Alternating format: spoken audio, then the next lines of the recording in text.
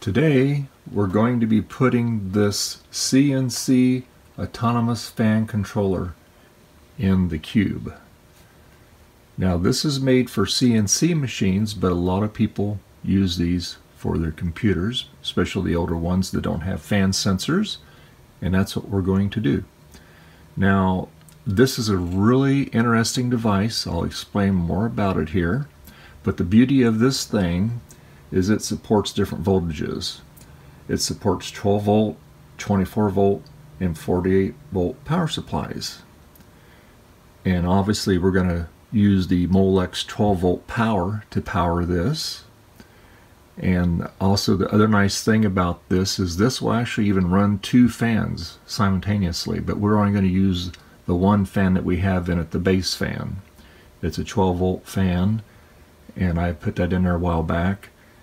I only run it on 5 volts currently, so I don't get the full cooling effect by any means, but when you put it on a 12 volt it does get pretty noisy. But the nice thing about this is when this hits 89 degrees, that's when it activates the fan.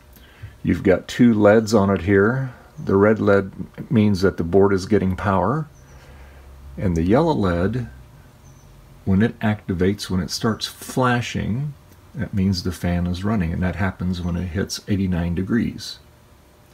So more about this in a minute.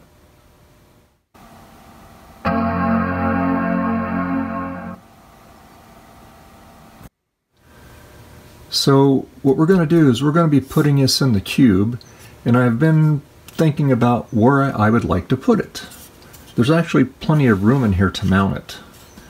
Now as you can see, I got the heat sink off of this thing. This is where the normal hard drive would go, but we've been running with a 3-partition SS Crucial drive in it. And this is the plate. Basically it's like on a sled. But we're going to mount this in there. But what we're going to do is, I've been thinking about this, and actually what I'm going to do is I'm going to just take the optical drive out, and there's plenty of space between here and the optical drive, and I really want to try to do this without drilling any holes. It already comes with standoffs, and I think if we get creative enough, if I use some washers, I could actually put this in, tighten the nut screws down without putting any holes, because I really don't want to do that. I even thought about doing Velcro, but I said, well, let's try doing this way first. So that's what we're going to do. Also, what I have to do is I will take the airport bracket off, because I have the fan plugged in currently to the Molex connector. But what I'm going to do is I need to run power from the 12 volt Molex in the fan, and it's going to go to the board, which isn't very far. It's all real close proximity. And then also we have a temperature sensor. This plugs into that, and then we need to put this up here. And so I'm going to figure out a spot where to mount this sensor. Now the manufacturer says that you should use a thermal epoxy. That's what they recommend. But I think we could probably mount it near the heat sink, close to the CPU, obviously. This is the bottom of the cube. Rotate this over. This is the heat sink. And then there's the daughter board where the processor is, and that's the main logic board there. And you can see this plate here, that's where the die of the CPU goes against, and of course you got the heat sink here. The base fan blows up, and it pretty much just everything in its path, it's going to cool down, and it does work quite well. So I'm thinking probably I'll put that sensor probably up here somewhere.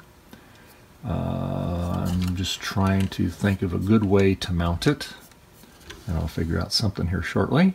But my main thing is to get that CNC fan controller in and get it wired up, and then we'll mount the probe somewhere, and then we're going to test it, see how it works. Well, we've got the cube taken apart. I've got the optical drive. You take the 4 screws out, take the top cover off and it just slides right out. You just unplug the ribbon cable and the Molex. And as you can see, we got a little CNC board in here, and that's where it's going to go. Now what we're it's just going to clear it once we get it bolted in there, and we're not going to drill any holes. And we're going to actually use these little washers here, and we'll see how that looks. Alright, so we got that mounted in there. We use 2 washers on each side, and there's 3 of them actually holding it. This thing ain't going to go nowhere. It fits perfectly in there.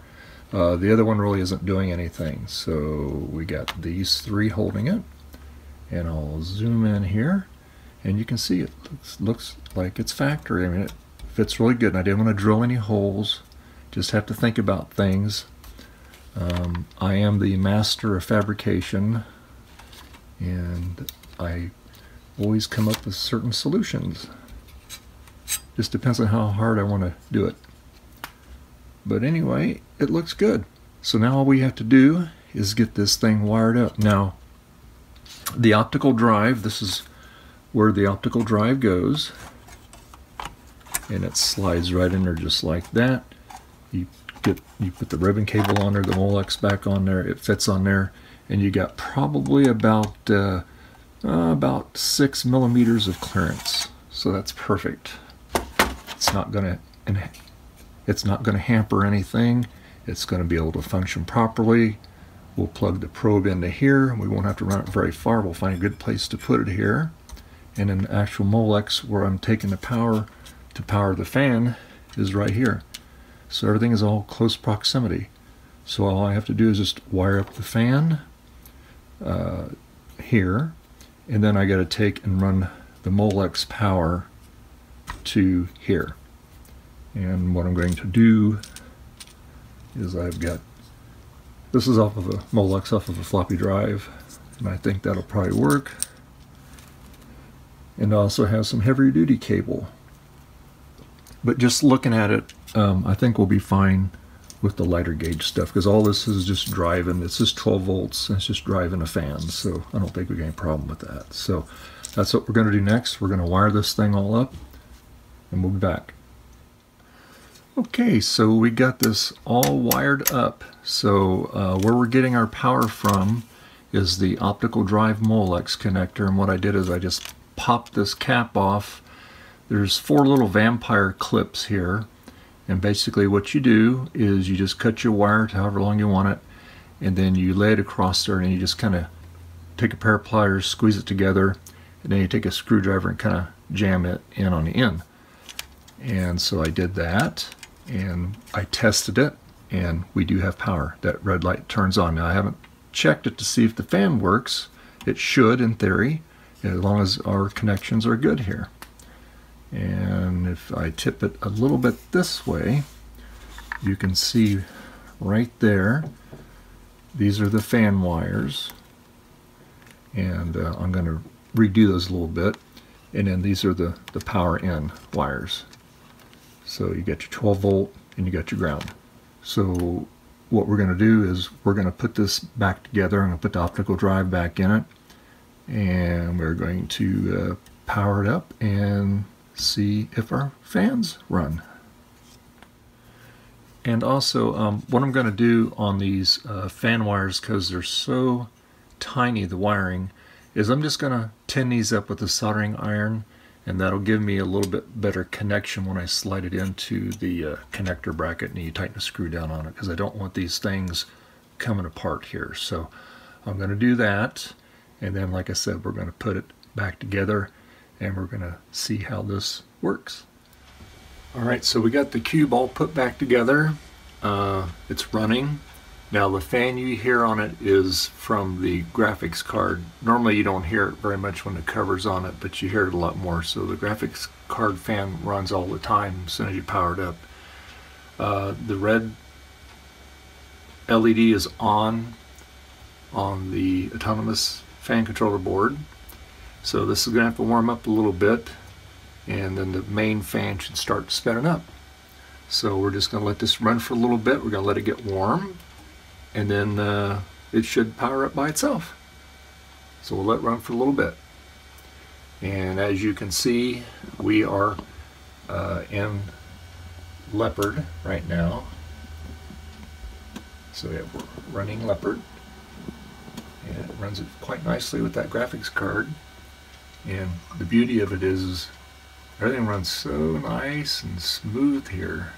Okay, so when we get that processor upgraded, it'll even be running a little smoother. So we're going to let this run for a little bit and we'll be back. Well, that fan just kicked on, and I've been using the thermal gun on it here. Let me zoom out here. And what I've been doing is I've been reading the temperature on the top here. And we got, right now it's down to 82, but it did get up to 89. And that's when that started to turn on, and it's just barely running. It's not even, it's just enough basically just to turn it. But anyway, yeah, it's working. But I'm going to try to show you a little better demonstration so you can hear the fan ramp up and ramp down. What I'll do is I'll take the probe out. I just got it hanging down on the heat sink, and I'll take a heat source and heat it while it's running, and you can listen to the fan speed up on it and slow down. So be back in a moment. Okay, so I got the cube fired up here, and this is the thermostat, or I should say the temperature sensor for the fan. So the little fan you hear running now is the one that's on the graphics card. And so now what we're going to do, I don't really have anything for heat source, so I'm going to use a hair dryer. And so you can hear how quiet it is right now, but we're going to ramp the fan up on this thing. Alright, so let me get the hair dryer here, and we're going to try to get it going here. Just going to try to ramp this thing up here a little bit.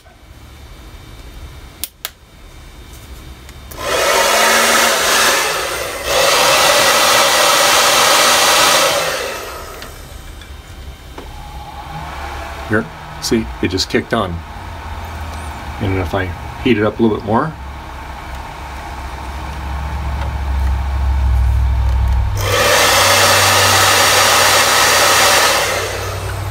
it's going to speed up more here.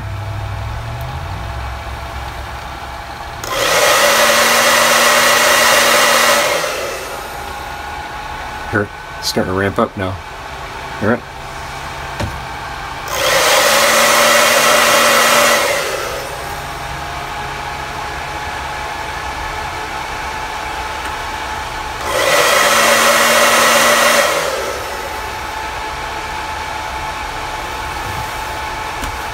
Sorry guys, it's not a very exciting demo there, but you can hear the fans ramped up in it, and then as this thing cools down, the vent, it'll start dropping down. You hear it now, it's starting to drop down.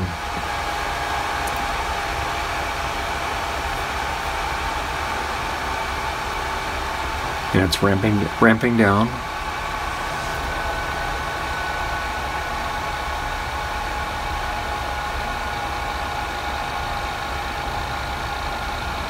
And eventually it will ramp down, and then when it falls below 89 degrees, it will turn the fan off.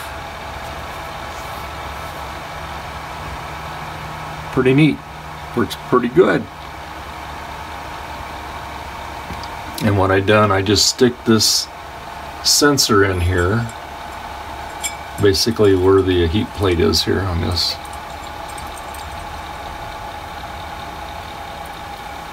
Actually, it'll ramp down faster now because it's blowing on the sensor now. And eventually it'll turn off.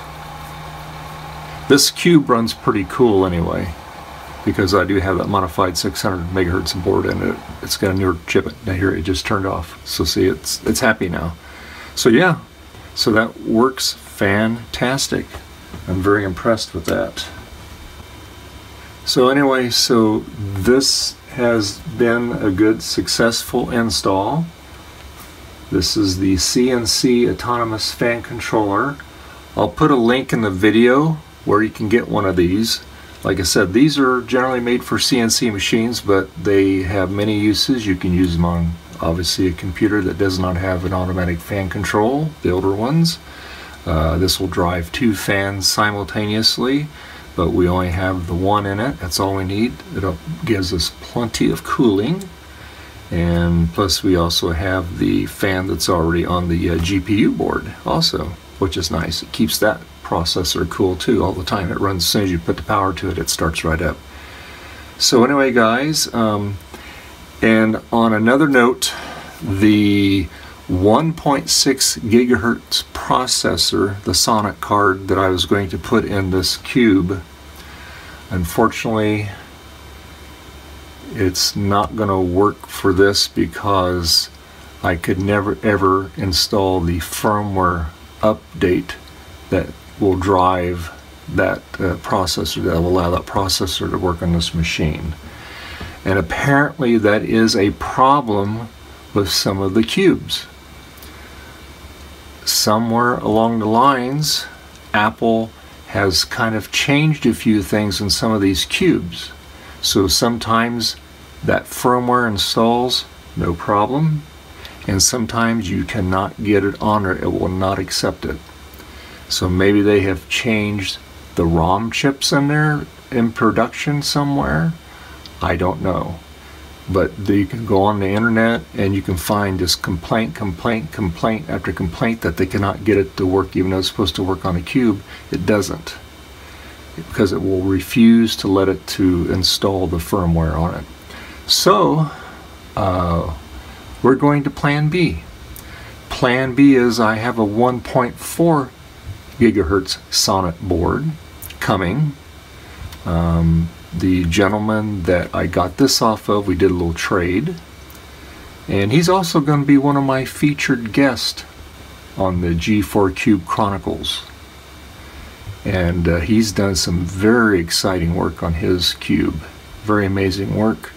And also he's eventually going to make me a board that he's actually in the process of making for his cube. More on that later. But like I said, the next upgrade will be, we'll put that 1.4 gigahertz board in it. And I'm still waiting for my Stratus high voltage board for this, VRM board. And that will give me plenty of power. Won't be any problem. I could run that 1.4 no problem on this with the fan in it.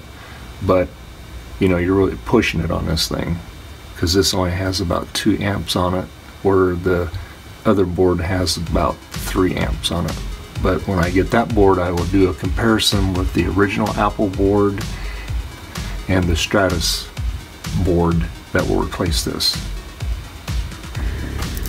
So anyway guys, this is how you do the upgrade. If you want to put one of those in there, I highly recommend it. It's an excellent piece of technology to put in an older machine, especially a cube. It doesn't take up much room at all. It fits very, very conveniently in there. And the way that I have it put in there, I didn't have to drill any holes or anything. I'm just using the original bracket, just a few modifications, using some washers to make sure it doesn't move. And yeah, works great. So anyway guys, please give me a like on this video. I really appreciate it.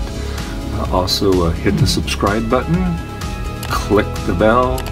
We also are on Twitter, and we're also on MeWe. So guys, this is Thanksgiving Day. I hope you have a wonderful Thanksgiving. I know I did, and we will see you in the next video. Bye.